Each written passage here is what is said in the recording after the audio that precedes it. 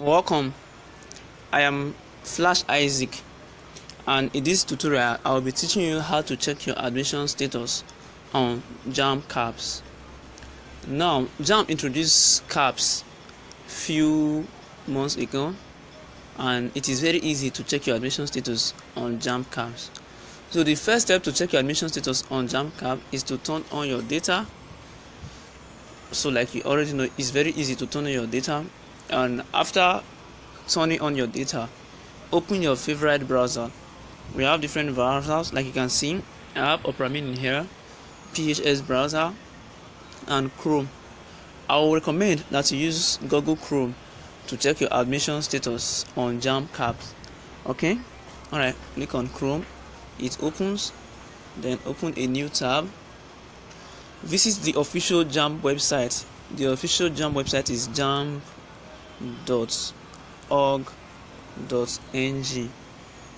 This is jamb.org.ng. Then click, it opens, wait for it to load. So depending on your network, it may take time. Okay, it has opened. This Jamb official website, Joint Admissions and Matriculation Board.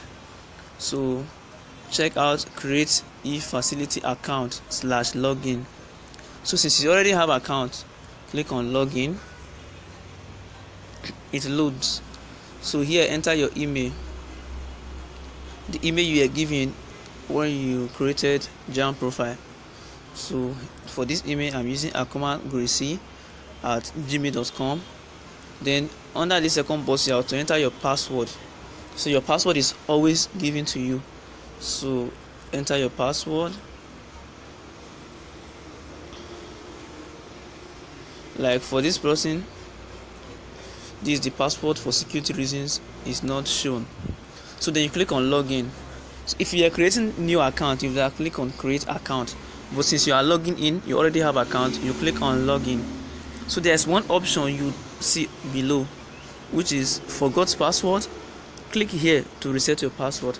So if you can't your password, then use this option to remember your password.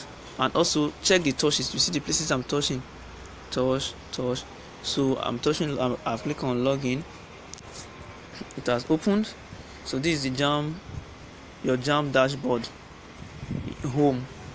So you see something like this. Here is your name, candidates, dashboard, my profile, check 2017 UTME/direct entry admission status on CAP.